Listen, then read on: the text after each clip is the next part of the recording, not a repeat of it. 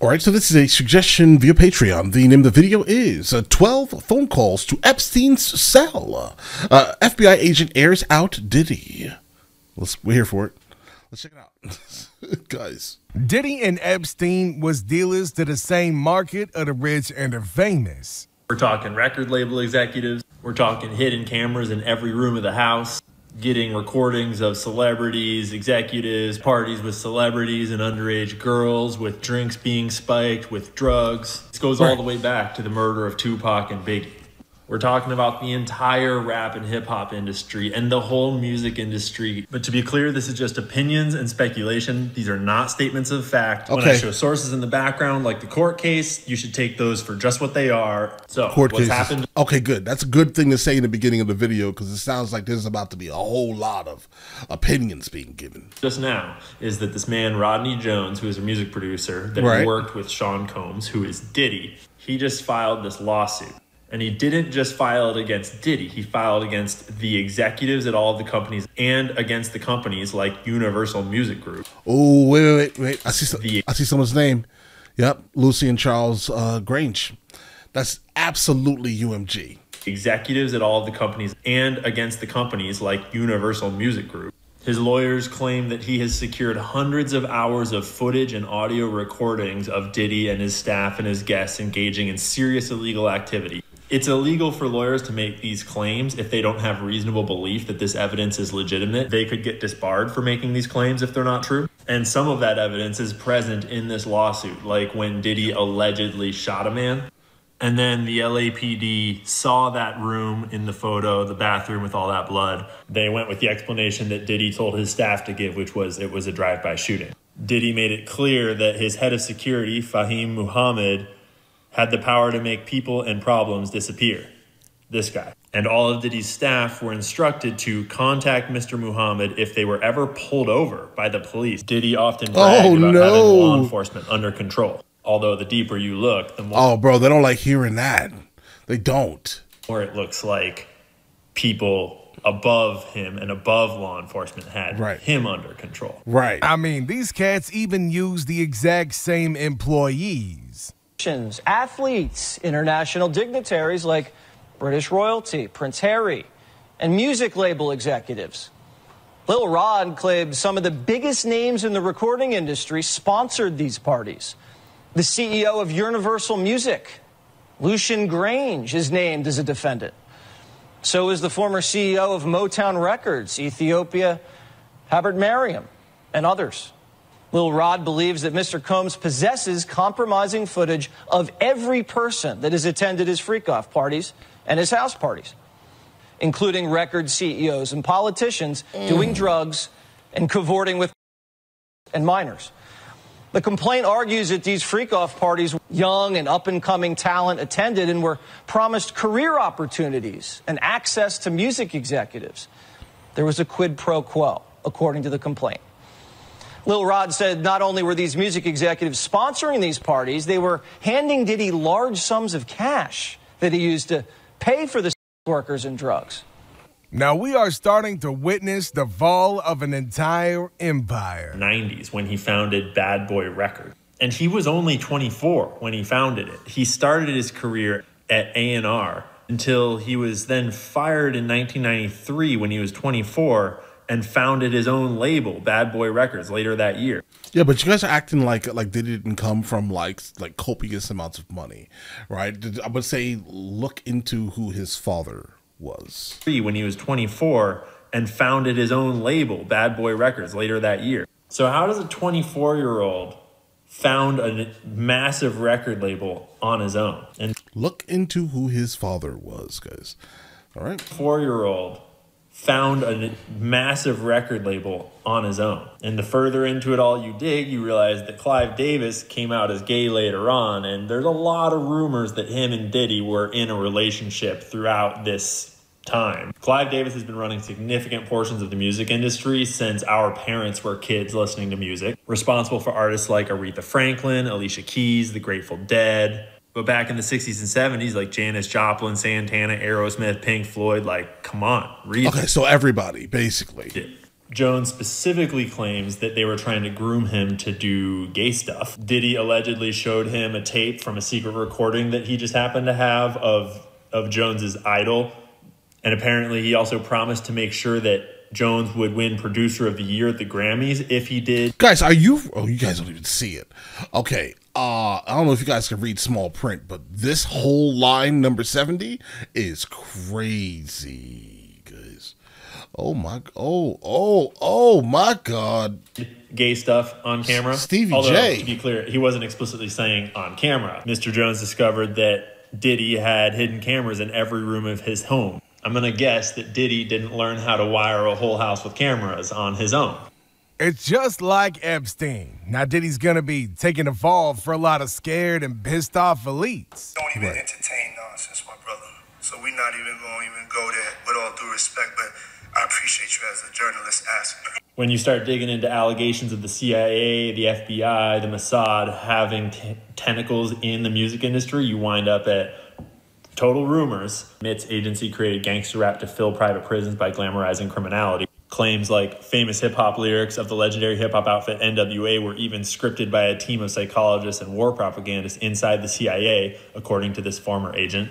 Obviously, these are just totally rumors and conspiracy theories, no truth to this whatsoever. Who might be the most influential person in the last 100 years of music?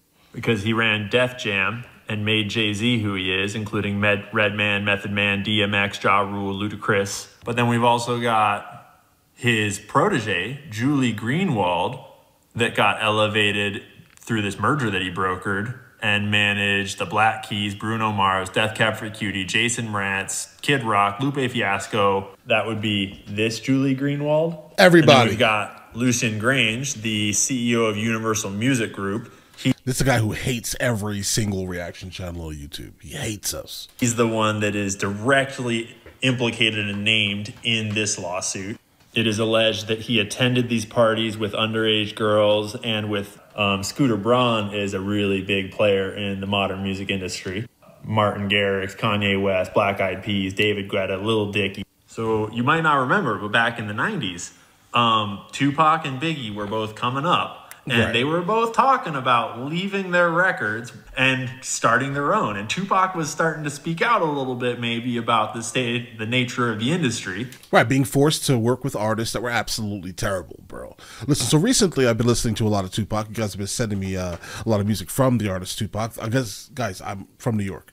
I grew up in New York in the 90s. The first time I actually sat and listened to anything Tupac-oriented was the year 2023. Guys, just keep this in mind, all right? So hearing him speak, and I'm just like, bro, he's absolutely dope, right? But the problem here is everyone else that he's being forced to rap with is terrible. The Outlaws, I'm sorry, bro, they're not very good. They're not very, I have no idea how important they were to hip-hop, the West Coast hip-hop specifically, but yeah, I would be angry and trying to leave my label to create my own if I had to be forced to rap with the Outlaws if I rapped at the level of Tupac did, bro. Just gonna be honest. Diddy was close in the middle of that, and there's a lot of rumors that he ordered the hit on Tupac. Diddy sort of rose to power on the power. Yeah, Eminem also said that. Power vacuum of Tupac, and he has been manipulating and running a huge portion of the industry from the inside ever since. And this court case directly alleges with lots of evidence that he has been running a blackmail scheme that entire time there, because there's not just him acting alone, and pushing out, ostracizing, blacklisting, attacking artists that wouldn't. People's going as far as to say that Diddy is actually a lot worse than Epstein. Right. Ooh, that's great. That's a great question. I love that. That's a great question. Kyla, I do love you. Amazing. Uh-oh. I love you. I love you. I love you. I love you so much because we got stripes together. But I'm going to pick Megan because Megan and I, the world's going to see we're going to be like the George Clooney, Julia Roberts pair. You know, tough is relative. Okay. Tough is like something, you know what I'm saying? It might be tough for somebody to do 50 push-ups. It ain't tough for me to do 50 right. It ain't tough for you then. Right, okay. right. Okay. P. Diddy party. Yep. You hanging with P. Diddy, private party, you and him, or the island. You mean Epstein Island? I'm going Epstein Island for sure. Dang. No question. What happened? Question. I'm there. Tell me. Wait, hold on. Why you there? What you mean? Is this an old video? Because, bro, this didn't age well at all, if that's the case. I mean, I've seen your face. I have no idea who you are, right? But just be fully aware. What you just said is absolutely abysmal, right? It's disturbing. This better not be new. But I'm looking at the microphones that they're using here. These are microphone from the company Rode. These are moderately new, probably within the last half a decade. So, nah, bro. What you just said is crazy. You know this. You know what happened. I'm going to Epstein Island all day long. I'm there. Your thoughts on this story here? So it wasn't just this guy that was saying it. Lil Rod, the former producer, were wired with cameras. And he had some of the footage, he had some of the pictures, and he displayed those. And this was used for blackmail material. They'd bring in these people. A lot of these people were also aspiring young artists in the music industry. By Motown Records CEO, Universal Records CEO. This goes all the way to the top. The drinks were laced. The videotapes were hot. And then at the end of the day, you wake up the next morning, what did I do? And then they can guide your career. They could kill your career, but they got you. And it wasn't just people in the music business. As you said, there were athletes, there were celebrities, there were politicians. And we were also told by the former bodyguard that Diddy was an FBI informant and was feeding information to the feds. And we don't know what that means. We haven't been able to confirm it, but even... Yeah, guys, we keep hearing that a lot. Little Rod said it's not just like Epstein. It could be worse. After years of keeping his activities under wraps, FBI is no longer protecting this guy. And we're wondering who the government's gonna employ as their next sex trafficking dealer after Epstein and Diddy's both going down. Wait, hold on. Okay. All you fake hard you. You know what I'm saying?